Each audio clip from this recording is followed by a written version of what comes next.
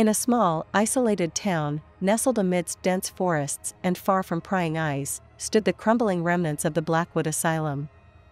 It was a place of torment and despair, where the mentally ill were once imprisoned in the name of treatment.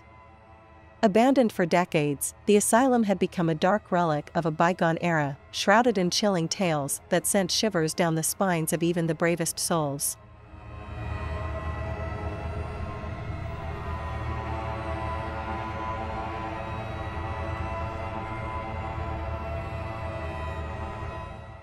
The town's residents spoke of unsettling occurrences near the asylum. Strange figures were said to wander the grounds at night, their faces twisted in anguish and their movements unnaturally jerky. Unearthly whispers could be heard on the wind, carrying cryptic messages that filled the hearts of listeners with dread. Those who ventured too close to the decaying building claimed to feel a presence, an overwhelming malevolence that seemed to seep from the very walls.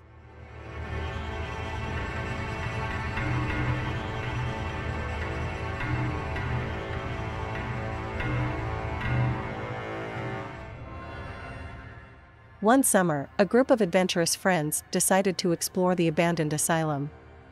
Ignoring the warnings of their elders, they armed themselves with flashlights, cameras, and a mixture of skepticism and excitement. As they stepped through the shattered entrance, the air grew heavy, and an oppressive silence settled over the group.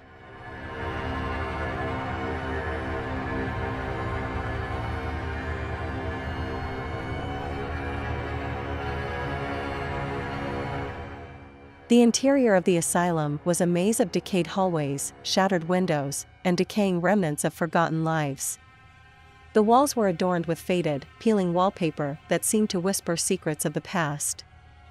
Shadows danced in the corners of their vision, and the air was thick with the scent of rot and decay.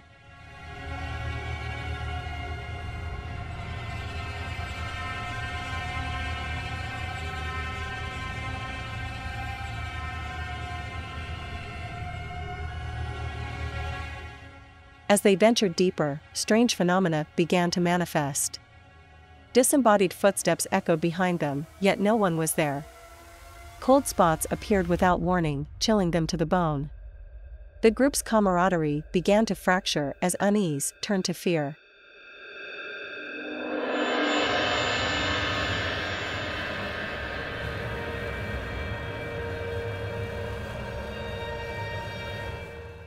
Their exploration led them to a door that creaked open with a haunting groan. Beyond lay a room filled with remnants of crude restraints, decaying medical instruments, and faded patient records. As they skimmed through the records, their eyes widened in horror at the cruel treatments that had been inflicted upon the asylum's residents. It was then that they heard it, faint, agonized whispers that seemed to emanate from the very walls.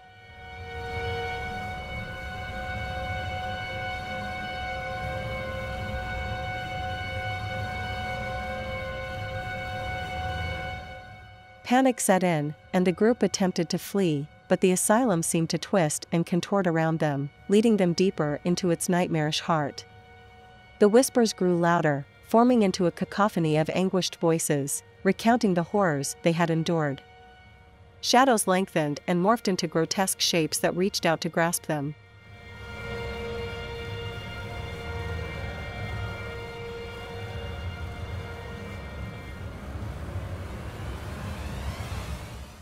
One by one, the friends were separated, each facing their own terrors. They glimpsed fleeting visions of past patients, tormented souls trapped in a cycle of suffering. The asylum itself seemed to feed on their fear, growing stronger with each cry of terror.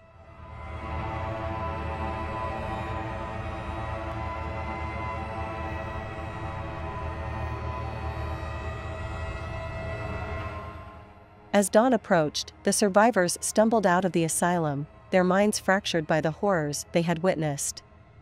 They carried with them a haunting presence, a sense that the asylum's darkness would forever be a part of them. The town's residents avoided them, sensing the lingering malevolence that clung to their very beings.